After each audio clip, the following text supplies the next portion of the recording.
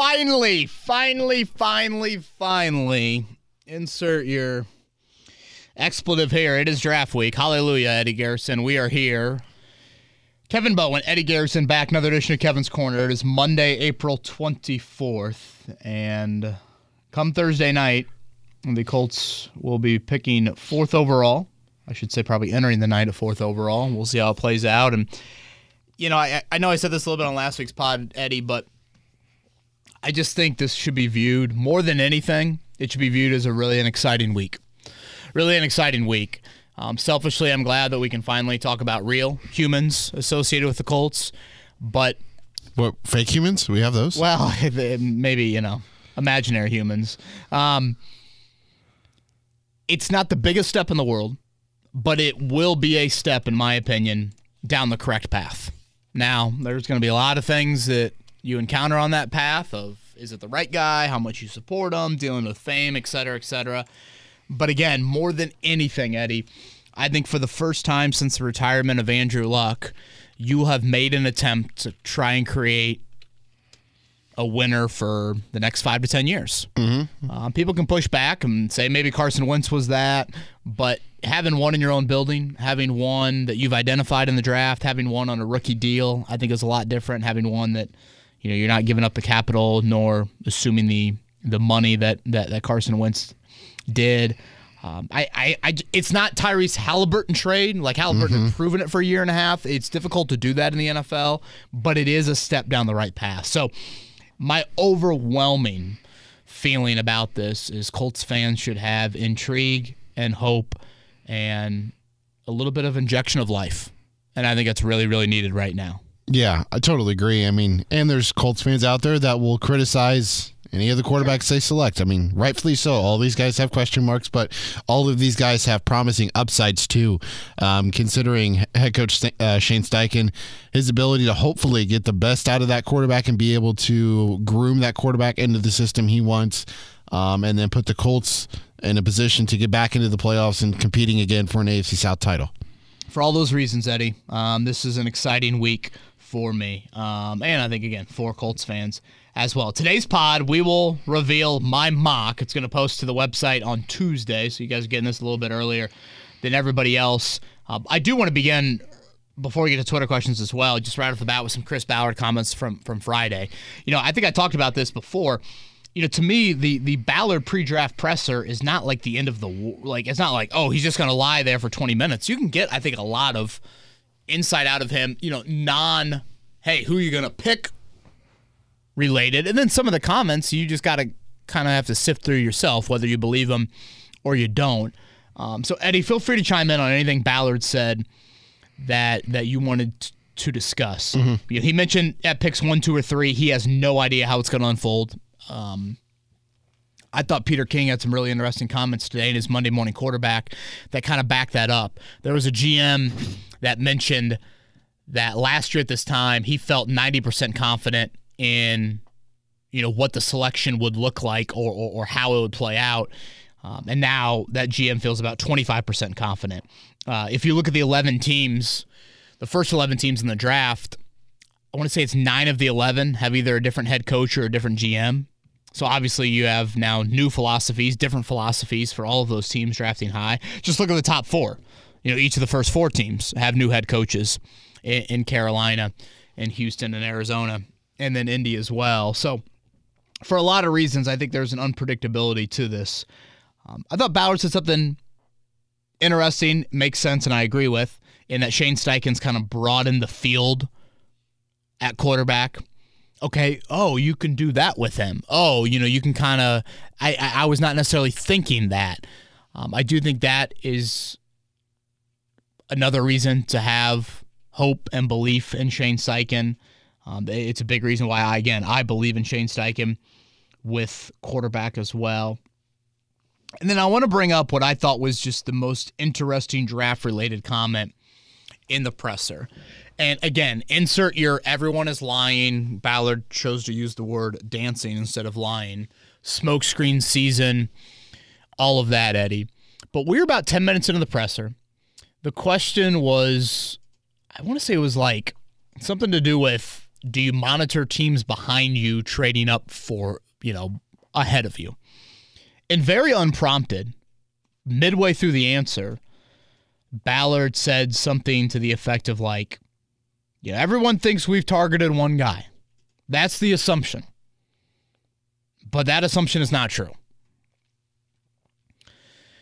I thought the answer made me pause, made me kind of freeze for a couple questions and think, wow, what was he trying to do there? Mm-hmm. You can look at that so many ways, Eddie. You can look at that and say, Ballard's being honest, and come late Thursday night, early Friday morning, he's going to sit there at that same press conference table and say, I told you guys last week that everyone thought we had one guy pegged. And we didn't. And I assume that one guy, he meant Will Levis. I guess I should preface that. I mean, maybe he didn't. But I feel like as of Friday, Eddie, the popular thought, maybe more nationally, certainly there are people in this local market that think the Colts and Will Levis will be the pick. But I think nationally, it was starting to build that Will Levis to the Colts. Now, if you look in Vegas right now, you got Will Levis going number 2. So, which is just another kind of crazy wrinkle to it all. So now my mind starts racing. It was the only time he really mentioned that throughout the press conference. Mm-hmm. You would think if he was trying to lie or if he was trying to downplay the situation, he would have mentioned it like a handful of times.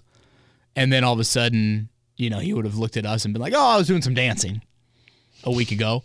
But if Ballard has had a track record of doing anything in these press conference settings, he usually throws in one little nugget like that.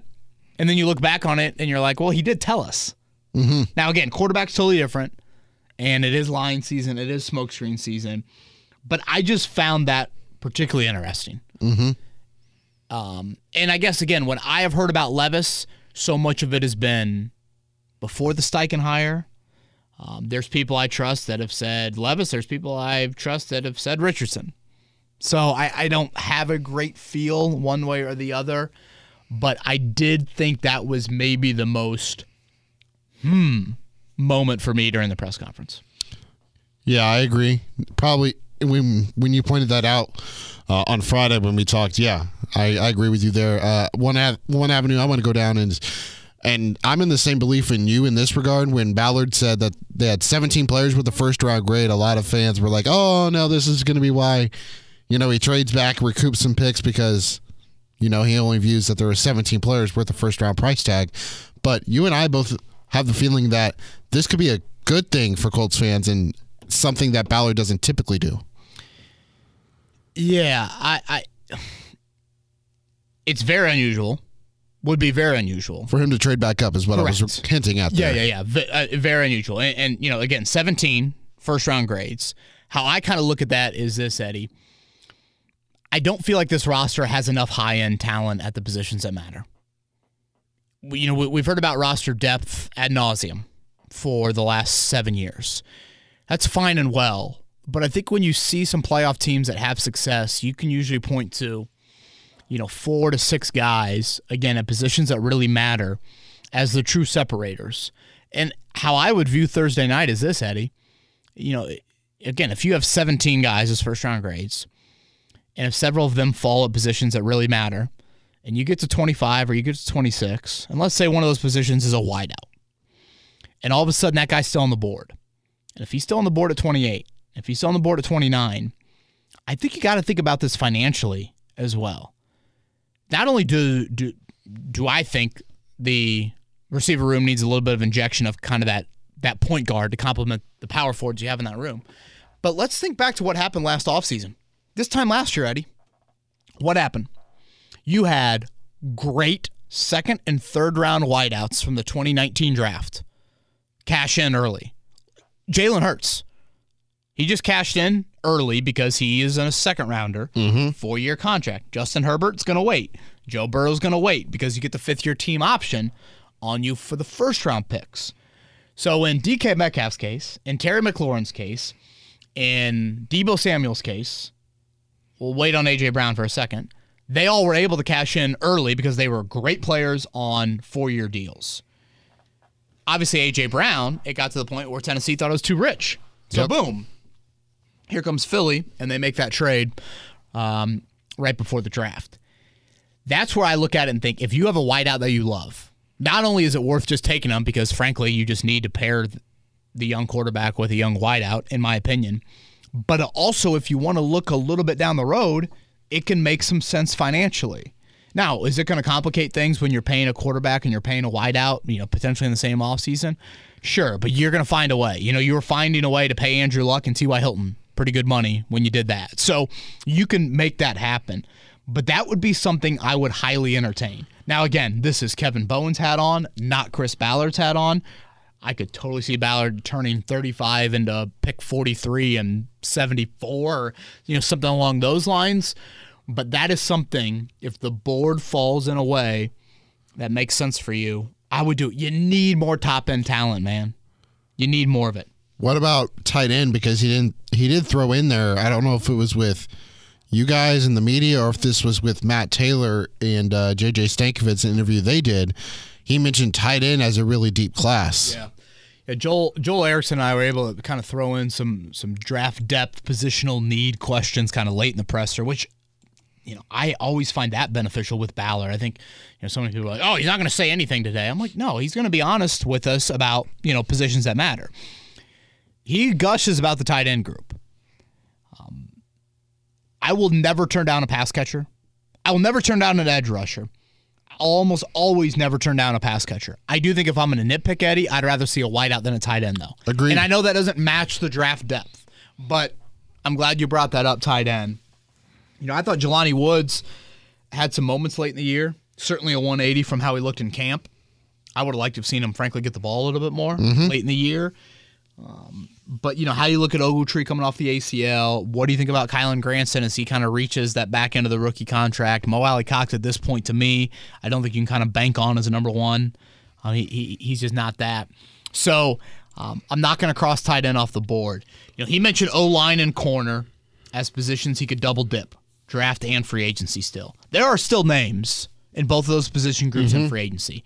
I didn't like the add depth to the O-line. I would like to add some starting competition to the O-line. I don't think Will Fry should have his name in Sharpie at right guard. That's my thought. The other position he mentioned is defensive end, particularly edge. He pointed that out. And it does seem like when you talk to kind of draft people, and obviously we've played the interviews for you guys, in some order, corner, tight end, and edge are three positions of depth in this class. So, when we did the positional mock last week, Eddie, I think I said to you, I'm kind of beating myself up of not having an edge on here. You can just purely off of what you have on your roster right now, I think you could get by. But that's another position I look at and be like, do you just have guys there? Is Kwity Paye going to make this third-year jump to where, boom, he's a double-digit dozen-sack guy for you the last 3 or 4 years? I find it amazing, and I guess I just kind of forget this. Kwity Paye's the only first-round pick the Colts have made since Quentin Nelson? Yeah, because you have the Buckner trade. The Buckner in 2019. Yeah. 2020 was you traded out of round one. Montez Sweat was there for you. You traded out of one, and you took Rock, right? Rock you seen early in the second. The next year was Kwity, and then the year after that, you obviously didn't have your first rounder because of the Carson trade. Yeah. It's something that, obviously is fact, but I just kind of forgot that. And also, Chris Ballard has had 12 second-round picks in his tenure. Easily the most. Yeah. Of any round. Those are just some little, random factoids here. Also, when you look at the last 6 number 4 overall picks, Eddie, not quarterback. None of them quarterback. Sauce Gardner, Kyle Pitts, Andrew Thomas, Cleveland Farrell, Denzel Ward, Leonard Fournette. One bust in there? Farrell a bust. Fournette, don't take running backs that high. Ward, couple Pro Bowls. Andrew Thomas starting to really come on. Kyle Pitts, get him a QB. Sauce Gardner, very good at football. Hashtag analysis. Right? Yeah, thank you for that. Hashtag analysis on that. Okay, I'm sorry. I'm off on a tangent now. All good. But draft depth, getting back to it. Tight end That'll be one to watch. I think, I asked Joel this question. We had him on our morning show today. What's a position that'll make you kind of go, whoa? If they draft a linebacker on Friday night, that would make me say, whoa, what do you know about Shaquille Leonard? I thought you had linebacker as a positional mock draft selection, too. I had it in 5, not in 3. To me, that's a big difference. Oh, you has as in the 3rd. That would be a whoa for you? That'd be a whoa. Yeah, okay. Friday night. So round 2 and round 3. I think we assume quarterback is 1. Mm-hmm. So then you go to Friday night. You've got 35 and 79, I want to say? Mm-hmm. What would be the position they would take on Friday night that you would say, huh? Like what? Obviously, running back would be one. To me, linebacker would be on the list. Not because, again, linebacker is a need. Yep. But to me, it's not that early. I think you rely on Ballard's history there at that position. I know it's not a great linebacker draft class, so do you get like in a scarcity thing of like, hey, it really falls on this? Seems a bit rich for me. Some people have said safety. You've drafted a lot of safeties. Obviously Cross last year in round 3, Blackman a few years ago. Any position on Friday night, Eddie, before we get into the mock draft or anything else Ballard related? Not really. I mean, linebacker could be a little bit of a head scratcher, but to me, if I'm a Colts fan and Ballard's drafting a linebacker in, let's say, round 3, then I would have some serious optimism about this guy being like an absolute steal in the draft because of his knack of drafting linebackers. It's a good way to look at it. Certainly a good way to look at it. I probably fall on the how important is linebacker. And I really like EJ Speed. So I do too. Anything else from Ballard on Friday? I've got a notebook up on our website if you guys missed that. Just a few more takeaways in there on that end. But anything else before we get into my mock? I don't have anything else. All right, Eddie. Here we go. Rip away. Rip as you would like. With the 4th overall pick in the 2023 NFL Draft, the Indianapolis Colts select. It's funny how less confident I am about this choice in a public setting than I was about Michael Pittman at number 34 overall a few years ago. And last year we got position right. We didn't get player right. I had Sky Moore, not Alec Pierce. I don't have great conviction, and I've actually made a late change on this from where I was at. I don't love going against the popular. Basically, what I think is the most consistent on-field similarity that both Ballard and Steichen have shared, to me, is accuracy. And I'm kind of going against that with this selection. I think you can look back, though, with Ballard, with Steichen, hell, with even Irsay, and you can make it sound supportive of your draft pick, whether you want Levis, whether you want Richardson. I should say into this scenario, Eddie, I have Will Anderson, C.J. Stroud, and Bryce Young off the board. Okay, so I should probably start there. So that means Anthony Richardson, Will Levis, Tyree Wilson, Hendon Hooker, whoever else you want to throw on there, both on the board. I will go with Anthony Richardson. Steichen developing those raw traits is probably where I'm at a little bit. To me, I've heard a little bit more Richardson than Levis. Again, it's not overwhelming. I'm not taking this to the bank. I'm certainly not putting the 529s of the Bowen household on any of this sort of thought process. But if you're going to make me pick, this is where I'm at. I will say Anthony Richardson at number 4.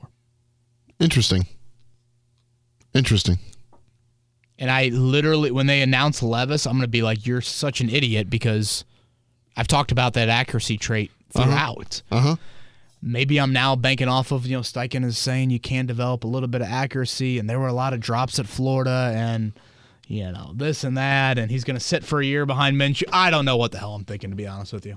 But here we are.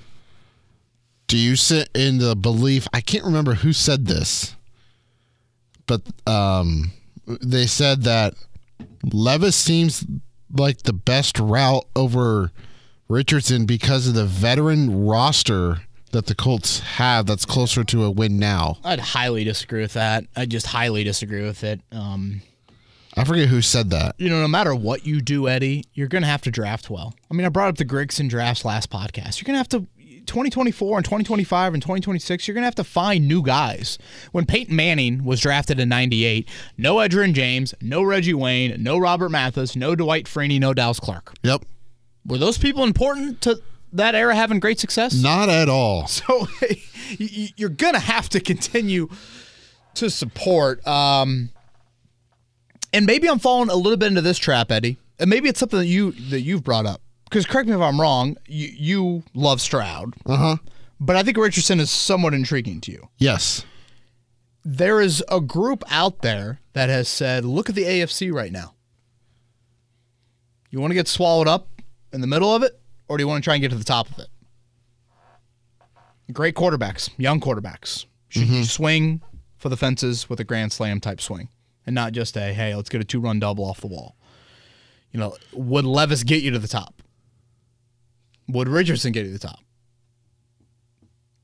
Richardson's more boom or bust. Hey, that's how some people look at it. Again, on a Friday podcast this week, I am not going to bemoan a Levis or a Richardson. Like, you've made the selection. Mm-hmm. You're going to have to develop the raw traits. You're going to have to try and get the issues to a capable, competent level, and then you're going to have to support the dude like hell. So, with that, let's move to Friday. One slight comment I want to make here, and just from on my end. Yeah. I think they're going to have to do a really, really good job at managing expectations, because I think if the Colts went the Levis route, fans would not be calling for his name to be starting week 1. If they went the Anthony Richardson route, because there are a lot of diehard Anthony Richardson to the Colts believers out there, they're going to want him in there day one because of his legs and his mobility and his athleticism and his just freak of nature talent. So if they went the Richardson route, they would have to do a lot of management of expectations, and that's something they haven't done well lately. Yeah, and will be a big-time May storyline. And the debate on when you hand the keys to that guy is a great one. It is a great one. So, all right, let's go Richardson, and then let's move on. In the second round at 35 overall, last week you said the Colts would go cornerback, but in your mock draft, you have them going wide receiver. I do. I do, and I have them tapping into the program that obviously fed them one last year. I'm going to go Tyler Scott, Cincinnati. I like the background. I like the big playability. He certainly is not the body type that Chris Ballard typically drafts at wideout. How I view it, Eddie, is, again, you need some point guard in that room with power forwards. I saw Warren Sharp put the notes out over the weekend. I think the Colts were 29th in the NFL in plays of 20 yards or more last year. Yep. You just have got to create some big playability. Tyler Scott had 8 of them of over 20 yards last season, or I think it might have been even 30 yards last season. There are some kind of Hilton type body type speed with that, so that probably falls into it a little bit. We know Ballard has thought very highly of Cincinnati and Luke Fickell. Of course, Fickell's moved on, but it was certainly a big part of Tyler Scott and all of that. So that's where I'm going to go here. I'm going to go with a smaller, quicker wideout to complement what you have. In an ideal world, you'd have this pairing for quite some time. That would be the most ideal thing. That would be the goal that you're going with here. So I'll go wide out at 35. So from last week's positional mock draft, you had wide receiver in round 3, corner in round 2. You flipped them in your mock. On round 3, pick 79, you have them going with the cornerback from a familiar program. Yeah, we are. We are going back to a program and a position group that is giving the Colts something. That would be Utah and Clark Phillips. The body type to me, Eddie, is a little different. At corner, I think slot is still a need. I know that position, a little bit of scrutiny and just kind of a little bit of uncertainty maybe last year with how it was utilized / how Kenny Moore played it. I look at Clark Phillips and think this is a guy that could be your next Kenny Moore. He's got his hands on a ton of balls at Utah, 30 passes defensed in his career. I think 9 interceptions, a couple of those returned for a touchdown. We're talking a captain. Those are all key things for Chris Ballard, particularly getting your hands on some balls and doing something with them. Ballard, we saw it last year. This is a team that just kind of lacked instincts for that, especially when it wasn't Gilmore making those plays and you didn't have Leonard. So I will go with Clark Phillips. Part of me, and you obviously will see this with the next pick, there's a slight deviation that I've had. And by the way, I did one of those like mock simulators to try and see what was on the board. Not so I was just like plucking from, just random. I wanted to make it as somewhat accurate as I could here. There will be a slight deviation from supporting that quarterback. I still think in a way this is supporting you moving forward. These are premium positions to me, and I'm trying to focus on that. I mean, we're still going to get in some offensive picks, but to me at corner, it's just so void right now. In trying to help out your pass rush and trying to help out your overall football team, I still look at corner as something that you need to tap into. It is something that they need to tap into, and you have them tapping into it twice in consecutive rounds. Round 4, pick 106, you have them going cornerback again with a local product. Let's drive up 65, man. We'll drive up 65, and we'll take Corey Trice. I mean, you talk about a frame. This is what Gus Bradley talks about. This is a little bit more what Ballard. And outside corner is definitely a need as well. He's got the Richard Sherman type of build. Yeah, think Seattle. Very long arms. Sure, 6'3", 206. I mean, that's a big dude. Got his hand on a good amount of balls this past season at Purdue. It was initially a safety and then moved over to corner. So I think what you're doing here is a little bit of short term, a little bit of long term, a little bit of outside, a little bit of inside with Corey Trice here. And you need it. We've talked about Kenny Moore and Isaiah Rodgers in contract years. Not something that we probably put a whole lot of attention to. Maybe Kenny more so than Isaiah Rodgers. But, yeah, let's go Corey Trice here at 106. At 138 in round 5, you have the Colts going back to the offensive side of the football and getting a tackle. Blake Freeland from BYU, Eddie. I look at tackle as one play away from all of a sudden needing somebody big time. And I think at some point you need to start getting a little bit out of your day 3 picks on the O-line. I know that's a little greedy of me, but I think you need to, like, even just give me a Joe Haig, out of this sort of selection here. The thing I like about Freeland, 15 starts at right tackle, 26 at left. So, I mean, that's a lot of experience at more than a year at each of those tackle spots. Captain at BYU, pretty good athletic profile to go with the 6'7" frame. I mean, those are things that I think you are looking for and you like. So I will go with tackle here as they begin a flurry of round 5 picks. That's a nice swing tackle option, too. Like, if you need, because of, if Bernhard Raimann doesn't pan out and you just need to throw him in to get a couple snaps here and there, whether that he's hurt or, Raimann just needs to be benched for a couple players or a series or something, then you have a guy who has experience on both sides. Then if Braden Smith goes down, I like that selection. This one is from Buffalo at 162. You go back to defense with linebacker, and I think this particular player went viral on Twitter and social media for like a day because of Robert Griffin III. Oh, I must have missed that. It's an orgy in the end zone. Okay, I had a guess that it has something to do with the last name. Boy, that's a great line by Robert Griffin III there. Anthony Orgy. Yeah, that's a selection here. Clark Lee's the coach at Vandy, came from Notre Dame, linebacker by trade, linebacker background. So I think anytime you got a head coach and he's had a linebacker with the type of production that Orgy did at Vandy, it catches your eye. He was their leading tackler each of the last 3 seasons, 3-year starter at Vandy. Again, a little bit undersized, but really good testing numbers.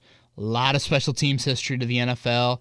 And you play in the SEC. And if I can, I'm always trying to kind of dot things from an SEC standpoint. So in round 5, Eddie, I think you got to check the linebacker box, and we're doing that here. And the final pick from round 5 is from Dallas in the Stephon Gilmore trade at pick 176.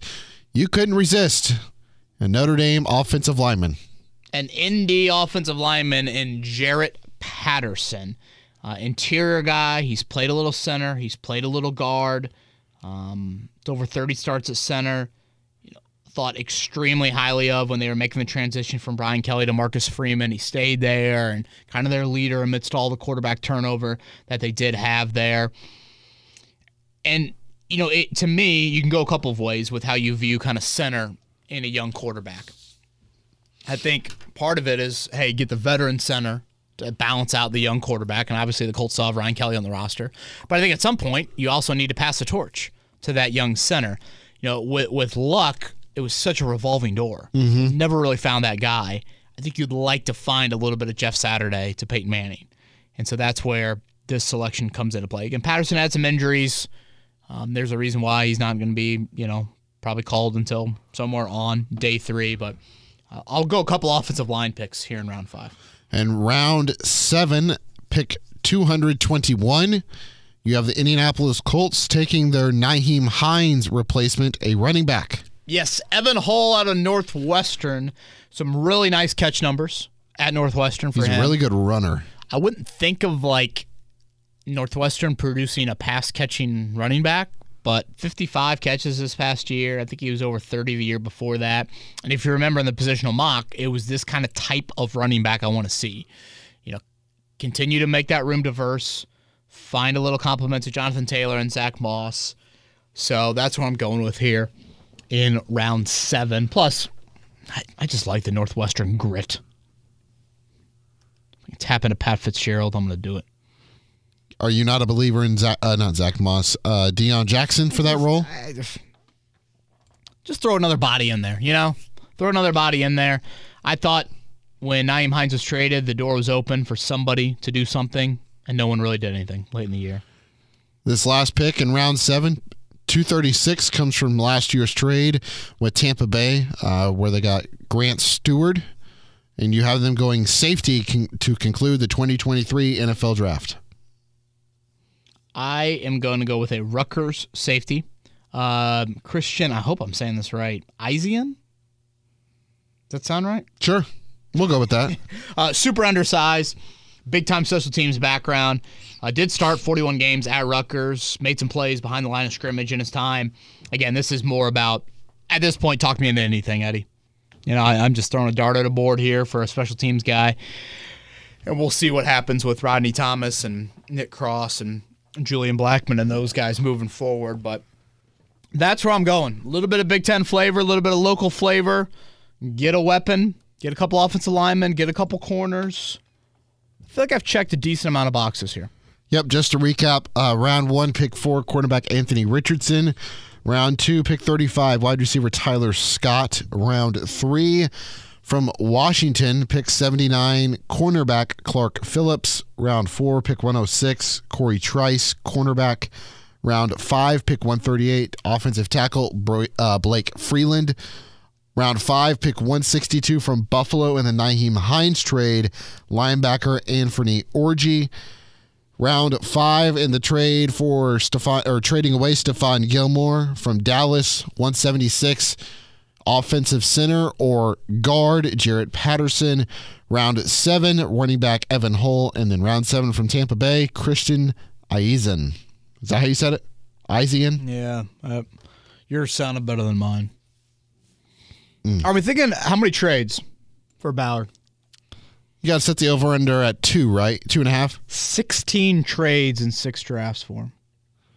So it's about almost 2 a draft. So, yeah, a little over 2 a draft. So, obviously, I assume that the number of 9 picks heading into the night will change a little bit here. Is 9 a lot?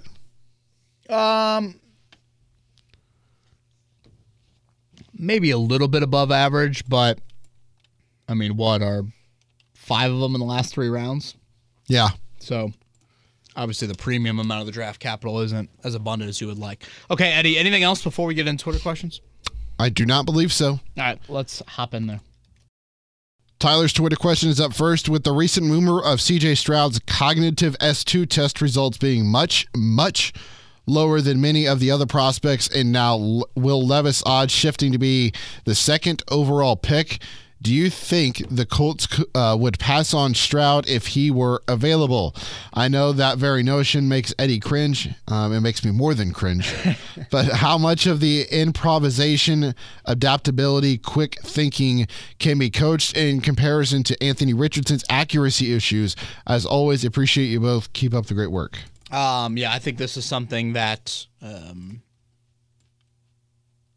is really curious to monitor. Obviously, it's the biggest national play right now. We had Joel Erickson on earlier today, and I remember at the Combine, Joel asking Chris Ballard about the S2 test, and Ballard really clammed up pretty quickly. Kind of un-Ballard-like. He's a pretty smooth operator. And on Friday, Steichen was on with McAfee, and he said they don't really pay too much attention to those tests. Yeah, and so I'm a little torn on it. Why would Ballard kind of clam up? Well, does that mean he does pay attention to it? Does that mean he doesn't? I don't know. It was just a bit awkward. If you look at Steichen's recent history, Jalen Hurts did not have an overwhelming. I think he actually had kind of one of the lowish tests in the S2. Certainly not hindered Jalen Hurts too much at the NFL level. Nope. But then I recall in 2020, Steichen telling a story about the Justin Herbert draft of COVID, so everything pretty much over Zoom at that point, and they basically told Herbert some sort of concept or route tree or whatever early in their Zoom interaction with them, and asked Herbert later on to come back and recall it or show some memory or draw it up, and Herbert did it, and kind of blew them away.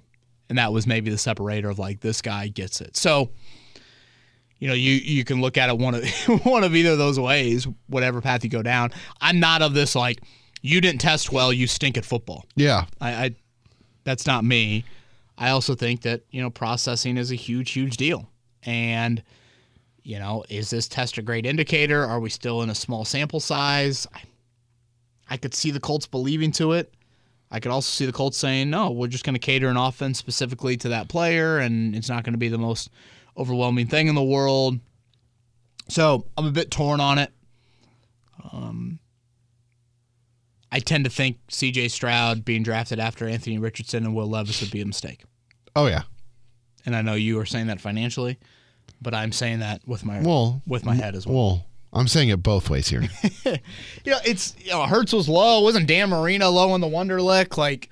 Blaine Gabbert and Greg McElroy were super high. It's just the big thing is that last year it was Brock Purdy who had a high score, and then he steps into that San Francisco system that you and I could probably succeed in. Yeah. You give me those guys around me, and we could maybe, move the ball 5 yards. So I would not pass on Stroud, but where there's smoke, there's typically fire. Granted, how much is it Lions season? How much is it a team trying to push him down? Wake Spike shares equal sentiments that you made right out the start of the gate of the pod. It's finally here. Thursday can't come soon enough for me to see who we pick, and my wife to see the draft fashion show. That's always one of the underlying stories I like to monitor. Is who knows how to dress? Do you go extravagant or do you just gonna go casual? Obviously, the green room can offer a couple looks, if you know what I'm saying. Yep. I also personally look forward to Kevin's late Thursday night podcast. I've been up for hours, quick pod. How many 5-hour energies or coffees are you on by that point? It's funny. I will certainly have a second coffee on Thursday. Last year, I don't think we did a late night one, right? Because they just never picked. I wasn't around yet. Okay, yeah, I don't think we did one last year. I do CP. remember Joey and I doing one at the complex. I think that would have been 2020. Or that have been all on Zoom. 1 year where they traded out. I know we did one. That would have been 2020 because of Would we have been at the complex? No, there's no way. They weren't even at the complex. I remember Joey and I being in that side room there, doing it 1 year. 19? Yeah, maybe it was 19. When they traded Buck? For Buck? Or no? Yeah, but they had done that during the Combine. Yeah. What do you think? And then how many picks do you think Chris Ballard will have to see new Colts? Ooh, okay, so we said 9. Boy, you got to set the under at 9.5 or 10.5. Yeah, I'd say when it's all said and done, probably Probably 10-ish, maybe 11. Let's go with 11. He acted like the 4th and 5th round. There are some starting quality guys there. So you think they're trading up from behind? I could see trading from 35 to like 40-something. Again, not necessarily my cup of tea, but I could see that happening there. Should we do one 10 a.m., Eddie, Friday? A pod? Sounds good to me. Okay. Probably all depends on... We'll do an abbreviated one Friday morning, then we'll come back. Let's do this exact time on Monday. Yeah, sounds good to me. Full recap. Nice little show meeting right there. There we go. Easy. Rodney says, if Shaq Leonard is damaged goods and will never play again, 2 questions. Will Jim Irsay pay him the entire contract like he did with Andrew Luck? And would that scenario make them even more likely to either trade back for extra picks or take a Will Anderson type of player at 4? They need impactful defenders. Thanks, Kevin and Eddie. Y'all rock. Thank you, Rodney. I appreciate that. I mean, it's a good question. I guess he will, but no idea. I mean, the Shaq contract is just brutal for the next couple of years. Oh, yeah. No one is going to want that.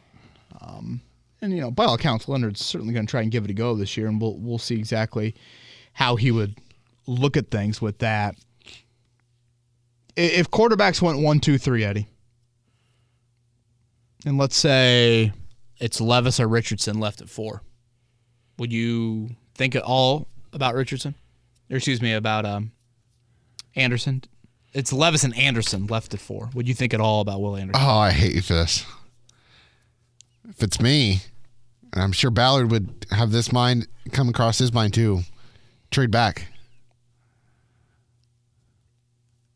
If there's a team that absolutely wants Anderson. That's just frightening to me. To me, you go 4-12-1 for a reason. You go 4-12-1 to get a generational player at a generational position. But with that said, I'm taking Will Anderson. Yeah, I don't agree with it, but at the same time, you're probably going to get a pretty good football player at a position that really matters, so you can't like totally diminish it. Gosh, the Colts just need, out of Ryman, out of Pay, out of Pittman and Pierce. Boy, you just got to have someone ascend. You got to have, okay, who's going to become the Pro Bowler? Yeah. Out of that group, because those are the positions that matter. I mean, who's going to really take that jump here? Just a big storyline, not named quarterback. Yeah, I agree with you. And I mean, we've kind of hinted at it and said it a couple times. Like, if Ballard's sitting there at 4 and the quarterback he doesn't have the highest grade on is on the board, and you see Will Anderson, I mean, you would almost think he's inclined to take him because, A, it's a need. B, he's gushed about it being a really, really deep edge group. And this guy is probably a shoo-in for 10 sacks for the majority of his career, barring injury. Would Devil's Advocate say it's a deep edge group? You don't need to take him. You can get an edge somewhere else. But if it's a deep edge class and he's at the top of it all, it's a good point. Then that typically hints at that he's the most special out of that list of players that you have that you want to target for that group. Good point. Greg's Twitter question is next. Hey, Kevin, question for the pod. Would you rather stay put at 4 in either draft Anthony Richardson or Will Levis, or trade back and get a falling Jalen Carter or Tyree Wilson and Hendon Hooker late in the first round? The Hooker being late in the first round. This assumes the Colts move back to 9-12 pick range and get enough compensation to move into the late first as well. If Ballard knows he might have a chance at Hooker, would he do a slight trade back and then pick up a top tier defender? Seems compelling. Boy, Jalen Carter and Tyree Wilson really dropping that far. Right around 10-ish. And if they went the Jalen Carter route, what would that say about the future of either Buckner or Big Grove? That's a great point. I mean, I understand the thinking. I think it's a tad wishful on this front with that. You could also say it was wishful thinking of me 2 weeks ago that Stroud could still be there for the Colts. And now look. It's just, waking up today and seeing Levis at minus 130 to go number 2. It makes no sense. So who's the team? Is it Houston? I don't know. Is it the Colts trading up from 4 to 2 because they love Levis? Surely they won't. Houston would trade with Indianapolis. Surely they wouldn't. Yeah, that's a great point. Yeah, God, we just got to get to Thursday night, man. We just got to get there. Where's the click remote? You fast forward, Seriously, man. Patrick says Chris Ballard needs to win now. If you're a GM on the hot seat, would you seriously take a quarterback who you may never see take a snap for your club? How likely is it that they draft the best defensive player available or trade this pick and acquire Lamar after the draft, giving up 20-something pick next year and getting a day one quarterback while bolstering your defense? This is a Richardson comment. My guess is they stay there. And they take it. I think that Chris Ballard is going to have a acceptable leash. Maybe isn't the right phrase. Extended. I think Jim Irsay is going to view it and like, I'm going to wait till the guy at least gets into playing action before I fire the guy. Yeah. Again, this gets back to the earlier question of just. To me, Richardson needs so many game reps. I understand you want to mold him a little bit and get him behind the scenes and learn from Minshew, etc. But at some point, you've got to throw him in there. I mean, I'll never forget. I know it was much later in the draft, but when Jacob Eason was drafted, I think he was 12th out of the 13 quarterbacks chosen that year in college playing time. And it's like, you've got to play these guys. Yeah. You just never know. Now, again, Mahomes sat for a full year, and it worked. But to me, you've got to get some of these guys into the fire to learn, see what it's all about. And I don't think Kansas City at the time when they drafted Mahomes, he would turn into what they have and Alex now. Smith was still the guy, right? Yeah. 2017. So it's like they weren't actively in a situation where they needed one to where fans were like, start him now. Sure. I think that's where the Colts are at, though. Yeah. That angle to the rest of the offseason, when you go there, how you do it, do you wait a whole year? Does your bye week fall in the middle of the season to where it makes sense during the bye week, to throw the rookie in there? Because you do want to speed it up to a degree. And again, Mahomes sits, Peyton doesn't. Like, you're gonna find examples on both sides of it. Michael's Twitter question is up next. We've got one more after this. Shane Steichen and Chris Ballard have preached they want an accurate quarterback that can deliver the ball. There wasn't a more smooth and accurate quarterback than Stroud at the Combine. On the other side, Ballard has historically drafted players based off of their traits like Richardson and Levis. What do you think the Colts will lean toward come draft time? It's a great point. This has always been something that, even dating back to the fall, Eddie, I debated internally. We know Ballard's infatuated with traits. I don't think the quarterback position is one where you get infatuated with traits and be like, oh, this guy has all the traits in the world and the physical makeup to be a successful quarterback, but does he have the ability to process and read defenses and all that kind of stuff? That's the more important part to me. I think it's a great point. Like, the quarterback traits are different. It's less about what you do in the final week of February at the Combine versus what you can do more behind the scenes, more cognitively to that point. Sure, when you're blessed with great physical attributes, that helps, but it doesn't mean as much there as it means at some other spots. If you want to get into this S2 Wonderlic rabbit hole, you can go find great football players that tested very poorly at other positions. Yeah. Wonderlic-wise. So it just doesn't matter as much at some of those other spots on that. So I think that is something that is a really great point, and it's been hard for me to pin down with Ballard. But what have him and Shane Steichen said all the time? I mean, on the field, certainly there's an accuracy element, but also, how are you wired? Yep. How are you wired? And Stroud isn't a guy that's like who makes flashy plays. He's just a guy that does everything right in terms of delivering the football, and like he makes boring fun. He makes boring fun. And again, the debate there is how easy it was for him at Ohio State. How much did he make it easy? And how much it was just superior talent week in and week out, and he didn't have to deal with a whole lot. Granted, his argument would say, you want to sit down and watch a Georgia game with me? To those people who try and discredit Stroud because of the players that he played with, just frustrate me, because when you get to the NFL, a lot of that success comes from coaching and not the talent. But the talent does outweigh a little bit, because now you have all the coaching and all these scouts and everything that know the tendencies of teams and know where the exploits are. And it's a lot of the NFL most of the time is matchups. It's like, how do you match up against a particular team? And I think there are games that you see from Stroud where he didn't have it and he still was able to exploit the matchup that was the weakest and find wins. To me, that's the biggest part going forward. It's a good point. So got one more? Yep. Tyler, hey, Kevin, I've got a question for the podcast regarding Lamar Jackson. I've done some research on the non-exclusive tag, and it does not put a deadline on a deal being done other than the 10th week of the regular season. So in theory, if a deal is struck post-draft, a team owes its next first-round selections. So in theory, you can keep 4 plus sign Lamar. So as that's the case, does that change your thoughts about what you're doing with the 4th overall pick? I'm glad Tyler mentioned this. I mean, this is part of the Lamar Jackson drama that we probably should just monitor a little bit this week.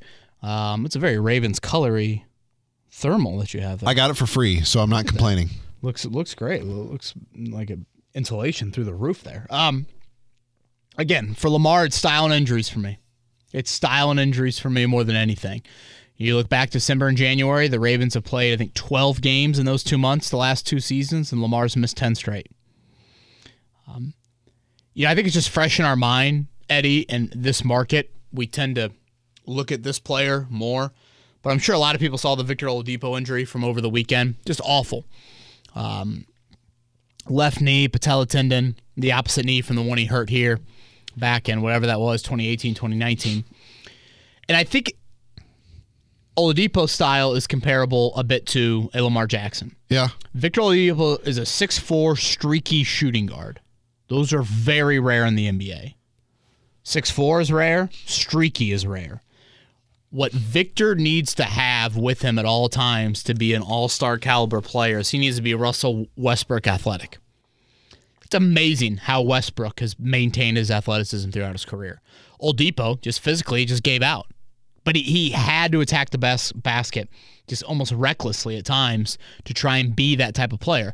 At some point, that gives out, and it's given out for Victor. So at some point, can you become a 38% three-point shooter consistently? Can you be Buddy Hield?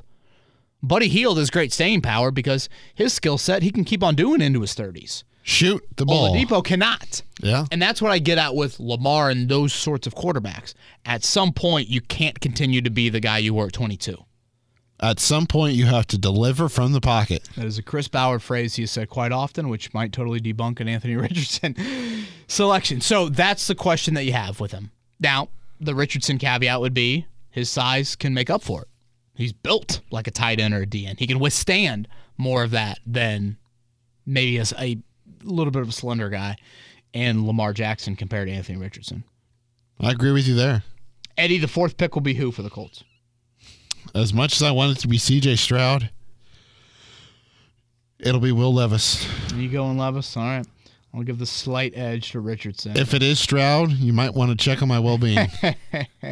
Well, I think you and a lot of Colts fans, maybe you more than others with the financial commitment. All right, let's come back Friday morning, all right? Sounds good to me. We'll have content up all week long, all through the draft as well, 1075thefan.com. Everybody enjoy Draft Week. Hallelujah, it is here.